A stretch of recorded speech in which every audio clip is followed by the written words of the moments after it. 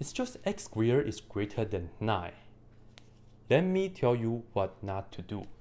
It looks like x squared is greater than 9.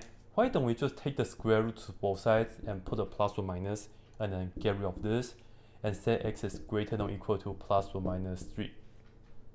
Well, firstly, if you really read this notation, it doesn't really make that much sense. Because right here we are saying x is greater than positive 3 and then also equal to, wait, there's no equal sign, I'm sorry, greater. Alright, we are saying x is greater than positive 3 and another one is x is greater than negative 3. No, don't do that. The reason is because here we are dealing with a non-linear inequality. This is x squared. So be really careful. So how exactly can we do it though? I'm going to show you guys the safe way to do this for this one. First, make one side equal to 0. So move this to here. Still greater than 0. Now factor the left hand side.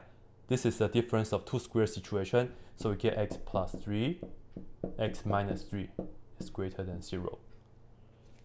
From here, I'm going to find out the numbers that we care. Meaning, how can we make this equal to 0? Well, x plus 3 equal to 0, subtract 3 to both sides, x is equal to negative 3. So we care about negative 3. From here, we care about positive 3. Now, I'm going to do a number line test. So draw a number line, make a mark. Negative 3 is smaller, so put it here, and then make a mark here. 3 is bigger, so put it here. Go back to the original denominator. Go back to the original inequality. It's just a greater than, right? So that means we are not including this. We are also not including that. Now, we are going to take a point, take a number that's less than negative 3, which is on this interval. So let's say if we use negative 4. Let's say here, we use negative 4. What we're going to do is, we are going to put negative 4 into here and here to see if we end up with a true statement or not. So have a look. Negative 4 plus 3 times negative 4 minus 3. Do we get greater than 0? Let me tell you. The truth is, you don't even have to compute it precisely. Just work it out if it's positive or negative. Have a look. This is negative.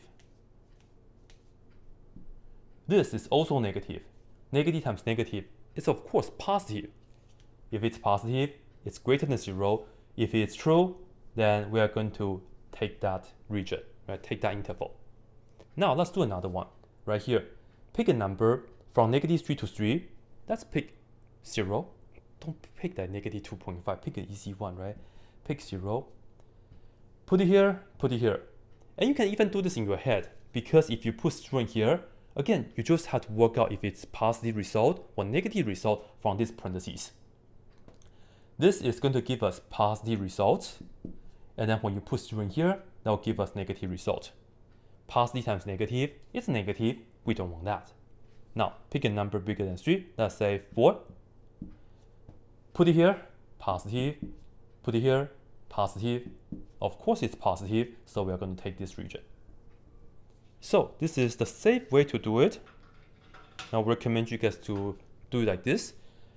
And finally, we just have to write the answer. And I told you I'm going to write the interval notation. But let me just tell you that this part is actually x less than negative 3. And this part is saying that or x can be greater than 3. So as you can see, earlier, if you just take the square root to both sides, you will still end up with x is greater than negative 3.